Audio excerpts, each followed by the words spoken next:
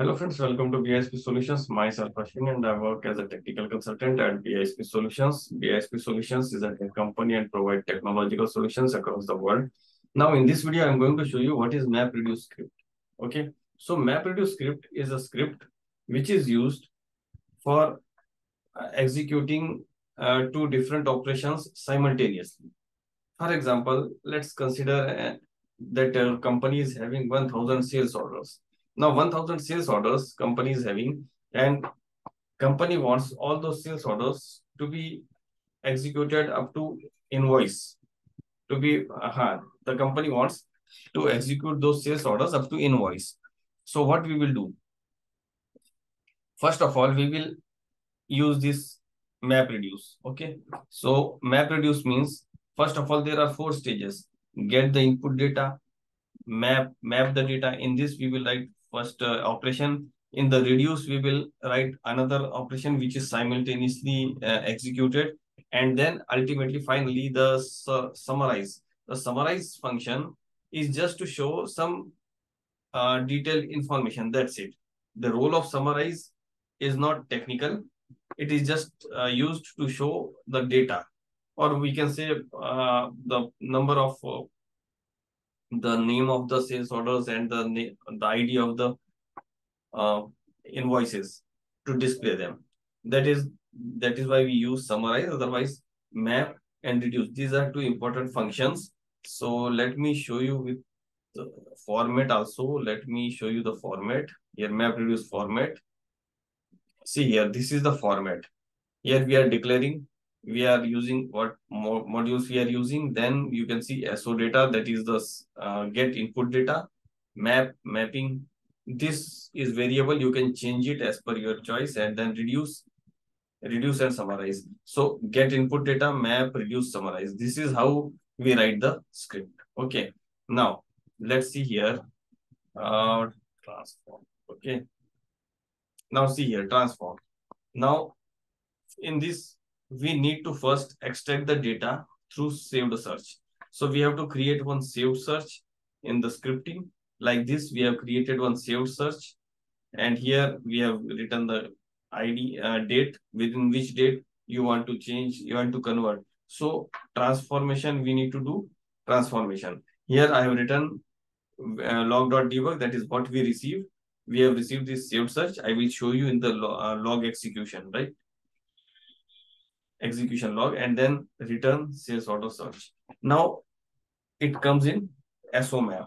Now in SO map, what happens? We are converting it to fulfillment. See here, item fulfillment, that is record.transform. This is the command that we are going to use to convert it into sales order to item fulfillment. So item fulfillment we have saved here, and in this way item fulfillment ID I have put it into the log.debug. Then another is reduce. In this issue, reduce, we are converting, that is transforming the sales order into invoice. So here also SOID, that means the internal ID. Everything is done with the help of internal ID. So we are going to change this into the invoice. And finally, invoice create submit, invoice create dot save. That means we are saving those invoices. And finally, we can see here in the summarize part, summary output iterator each function key and value. We are just showing sales order ID, sales order number, that is converted invoice ID number. That is, so we are just showing the information. So I have already uploaded this. We all know that how to upload the script. So this is the deployment, right? I have uploaded MapReduce NK, right? This is the name of the script. Now I'm going to, right now in the execution log, there is nothing. And today, so created. Here you can see a saved search is created. Here, these are the two sales orders where they are created. Now, see, I am going to just, since it's a MapReduce, I'm doing it manually. So I'm going to edit this, and I just need to click save and execute. Now save and execute, as soon as I hit the save and execute button, what will happen? It will immediately execute the saved search first. First, it will execute the saved search. After that, it will go to the map. As soon as saved search is executed, one by one, the rows will be transferred. So let me show you. Save and execute. And after one by one row transfer, it will convert immediately. One row at a time, it will convert, and then it will convert into the item fulfillment. And after that, immediately that reduced part will be executed. So it will be converted into invoice. Then again, next row will come. So in this way, let me show you. Here it is completed, and in the today, the saved search, let me show you. There is nothing because both the sales orders are converted into invoice.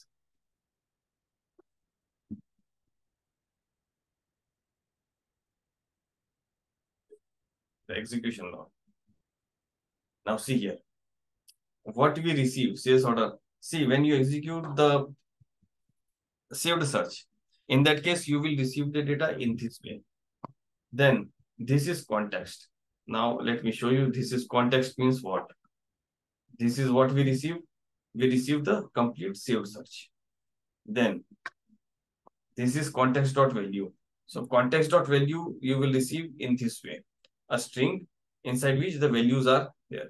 So once you have to do it JSON.parse, and after that document number, doc number, that is the document number. So you have to get this transaction ID. In NetSuite also, it is the ID, internal ID is tran ID. Here it is tran ID, right? After that, you have to get the value, internal ID. So internal ID value, you will get this value. That means we are having SO 3616 and also 154611. We are having these two numbers, SO number, internal ID, and the document number. So document number, if I print this document number, now see here, document number is this, SO 3616, right?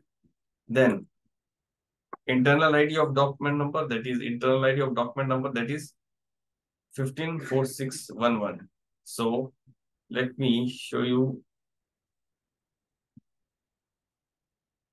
the SO 3616. Just a second, SO 3616.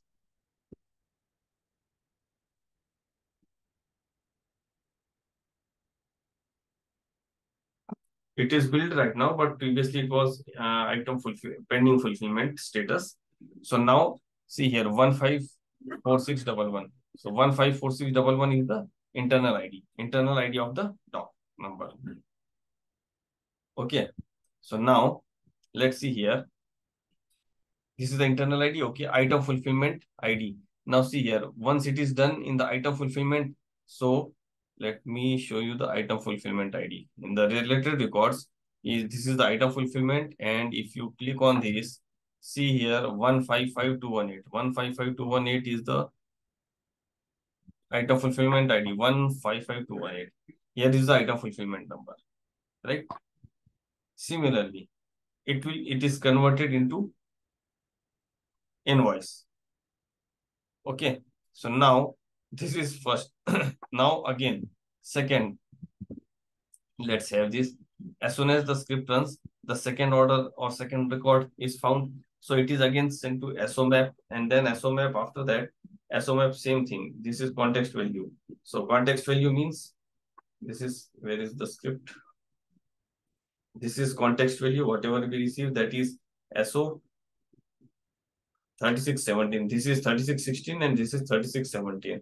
So if I copy this and 3617, and now you will see here,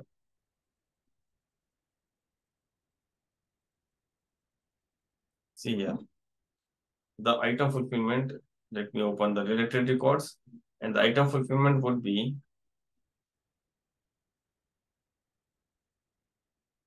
item fulfillment ID is 155219. 155219. So here you will see the document number is this and 155219. Correct? And internal ID of document is, suppose internal ID of the document, that is 154712. 154712. Okay. So we are fetching all the data. After that, item fulfillment. Now this is the part reduce. Here context key means okay. So here is the part of reduce. So in the part of reduce, you will see here. This is the third part reduce. Okay. So SOID is sent. So SOID is sent means here is SOID. Here is the area of okay. So we will send here. We receive here already. We receive here the sales order ID, but we have not printed. Then after that we have transformed it to invoice. Okay. So invoice creation. So this is the invoice creation here. Array of reduce part. Okay. I have, since you can see here, I have pushed the data. See here array reduce part. Okay. So SO inventory, that is push. So we have taken all the information. Now after that, summarize part. Summarize part, sales order number and converted ID. So sales order number is this. Since we have not taken, we have given sales order internally, key is this invoice ID. So that's why it's taken. And you can print it here, sales order number also. Then converted invoice ID is 155312. Here already it is given 155312. Just a second, let me show you the invoice ID number also.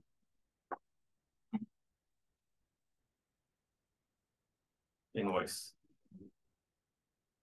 155318, one is, and another is invoice 155312. Here is 155318. You can see here 155318.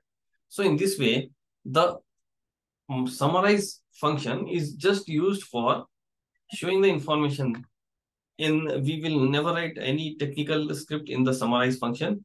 Whatever the script, technical script that you want to write, that you should write it into the mapping, and another is reduce. So if you are having two operations which are to be executed side by side simultaneously, so in that case you can use MapReduce. Otherwise, there are so many scripts like schedule script and mass reduce script. They are already in use. So MapReduce take a little bit comparatively less time than schedule search. So guys, I recommend you to please practice this code, and also if you have any doubt, you can note down your doubt and then put it into the comment box. I will resolve your queries. Because this situations comes in a live project. We can't say that it's a frequently coming requirement, but yeah, it comes in a live project. So that's why this is most important, MapReduce script. And also, if you have not subscribed my channel, so please subscribe my channel so to get the notification of the new videos. Thank you guys. Thanks for watching the video.